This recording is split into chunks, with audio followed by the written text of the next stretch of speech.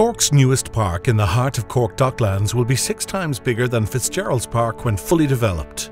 Marina Park is designed to be accessible by all, encourage activity and support biodiversity, culture and outdoor events. At 360 acres, Cork Docklands is Ireland's largest regeneration project. The 70-acre Marina Park will be its playground. Already underway, the redevelopment of Cork Docklands will provide up to 25,000 jobs and homes for 20,000, with sustainable infrastructure and services making it a great place to live and raise a family. Marina Park embodies Cork City Council's vision for the Docklands as an inclusive space that prioritises community and expands the heart of Cork City, creating a template for a better, more sustainable way of living for future generations.